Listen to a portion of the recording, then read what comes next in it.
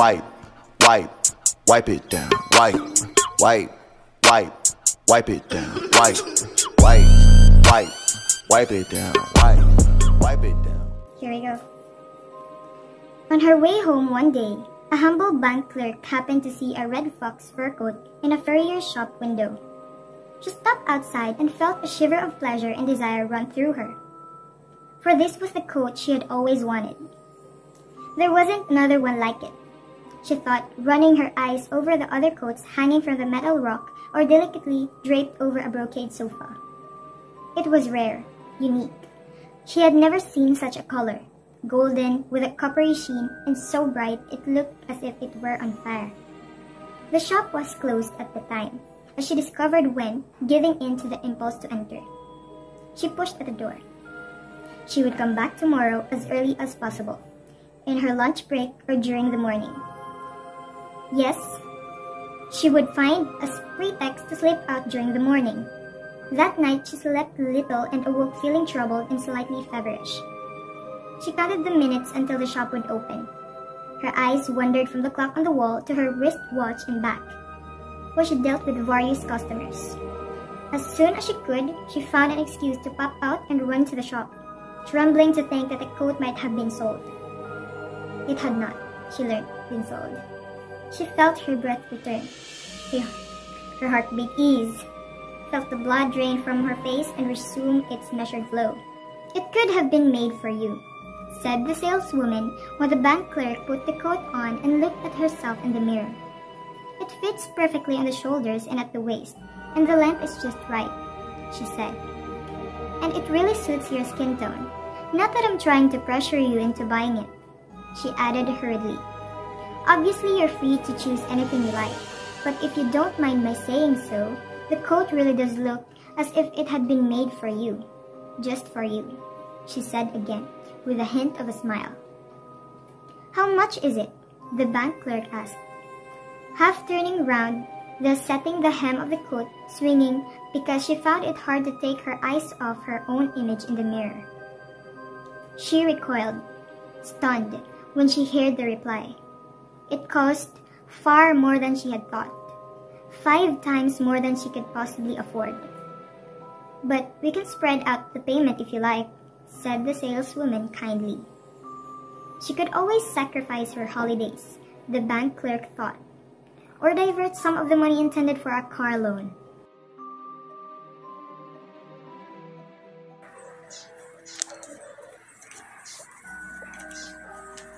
She could use less heating and eat smaller meals.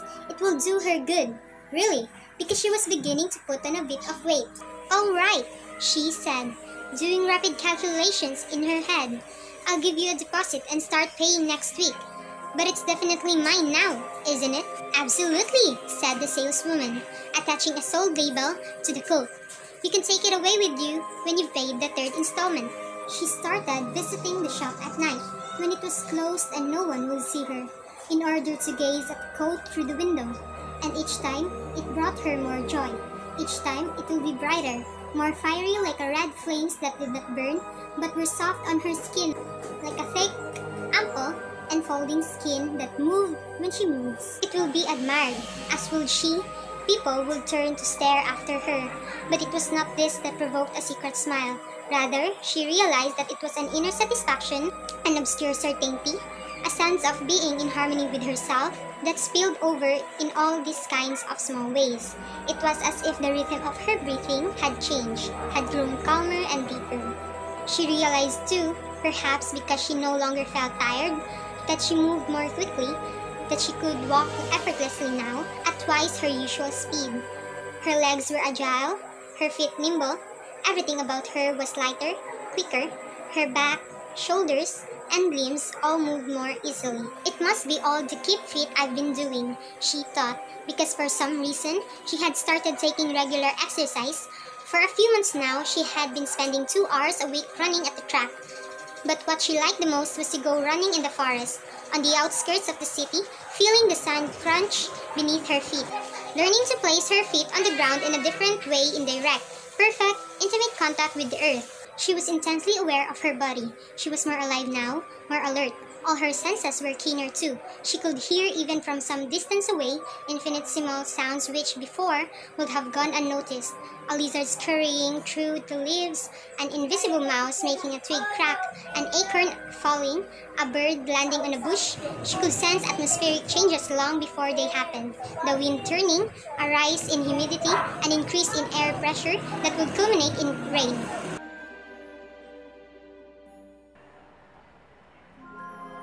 Another aspect of all the things to which she had now become sensitized was the discovery of smell, a whole world of smells.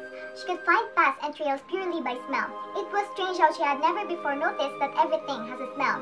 The earth, the bark of trees, plants, leaves, and that every animal can be distinguished by its own peculiar smell, a whole spectrum of smells that came to her on waves through the air, and which she could drop together or separate out, sniffing the wind, imperceptibly lifting her head. She suddenly became very interested in animals and found herself leafing through encyclopedias, looking at the pictures, the hedgehog's pale, soft, tender underbelly, the swift hair of uncertain hue, leaping. She pored over the bodies of birds, fascinated, pondering the softness of the flesh behind their feathers, and a single word kept bubbling insistently about inner mind, predator. She seemed to be hungrier too, she thought, as she put away her books and went into the kitchen, and this negative aspect to all the physical exercise displeased her greatly. She tried to find a way to avoid putting on weight and crawled, dissatisfied, past the scissors, never finding what she was looking for, because the smell of coffee was repellent to her and made her feel nauseous. No, she was hungry for other things, although she didn't quite know what. Fruit, perhaps. This might be an opportunity to lose a little weight. She bought a vast quantity of grapes and apples and ate them all in one day. But still, she felt hungry, a hidden hunger that gnawed at her from inside and never stopped. She was cheered by an unexpected invitation to a party, welcoming any diversion that would make her forget that absurd hunger. She reveled in getting dressed up and in painting her lips and nails scarlet. Her nails, she noticed, were very long, and even her hands seemed more sensitive, more elongated. Anyone she touched at the party that night would remain eternally in her power. She thought, smiling at herself in the mirror, a feline smile, it seemed to her.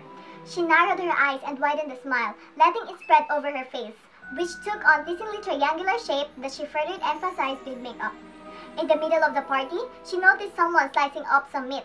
Cooked very rare roast beef, she thought, although these words had suddenly ceased to have any meaning. She reached out her hand and devoured a whole slice.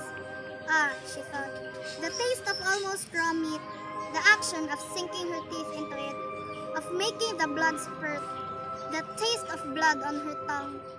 In her mouth, the innocence of devouring the whole slice. And she took another slice, already sensing that using her hand was now a pointless waste of time, that she should just pick it up directly with her mouth. She burst out laughing and began to dance, waving her blood-stained hands in the air, feeling her own blood rise, as if some tempestuous inner force had been unleashed, a malign force that she could transmit to others, a plague or a curse. But this idea was nevertheless sweet, quiet, almost joyful. She felt as she swayed, slightly drunk, listening to the echo of her own laughter. She would spend the night obeying all these newly released forces, and in the morning, she would go and fetch the coat. Because the day had come that it would be hers. It was part of her. She would know it even with her eyes closed. By touch alone, the soft, thick pelt burning her skin, cleaving to her, until she could no longer tell skin from skin. It could have been made for you, the saleswoman said again, as she removed it from the coat hanger. The coat cleaving to her, until she could no longer tell skin from skin, as she could see in the mirror, as she turned the collar up around her head, her face disfigured, suddenly thinner, made up to look longer, her eyes narrow, restless, burning. Goodbye, then, and thanks, she said, running out of the shop, afraid that time was getting short and that people would stop in alarm to stare at her. Because suddenly the impulse to go down on all fours and simply run was too strong, reincarnating her body, rediscovering her animal body. And as she fled, as she left the city behind her and just fled. It took an almost superhuman effort to get into her car and drive to the edge of the forest. Keeping tight control of her body, keeping control of her tremulous body for just one more minute. Before the slam of the door, that first genuine leap on feet free at last, shaking her back and her tail, sniffing the air, the ground, the wind, and with a howl of pleasure and joy, plunging into the depths of the forest.